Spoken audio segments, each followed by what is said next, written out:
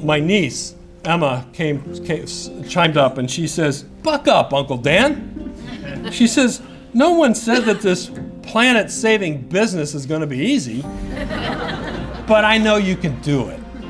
This is little Emma, right? So this is how me, our staff, our partners, all of you, this is how we're thought of now. We're in the planet-saving business. Isn't that kind of cool?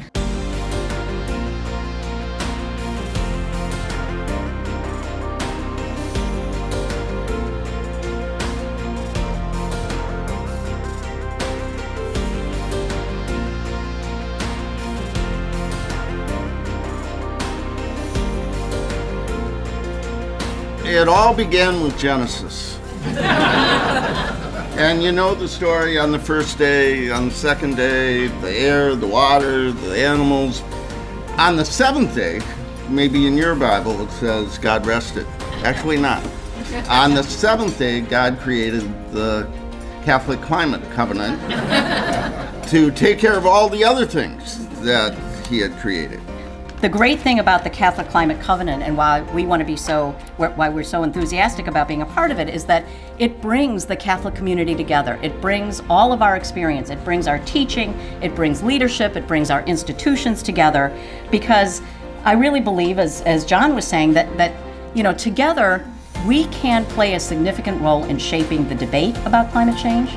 We can play a significant role in shaping how individuals live their lives and how institutions and corporations make decisions that impact climate change.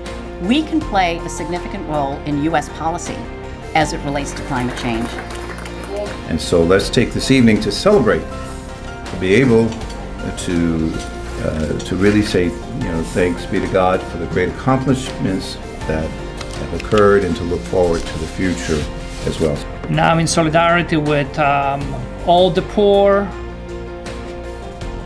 and all the members of Earth's community that suffer as a result of ecological destruction, let us pray.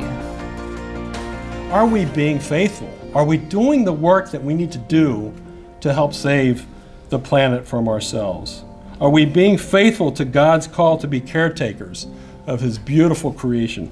Are we living the gospel mandate to care for those who suffer because of our neglect?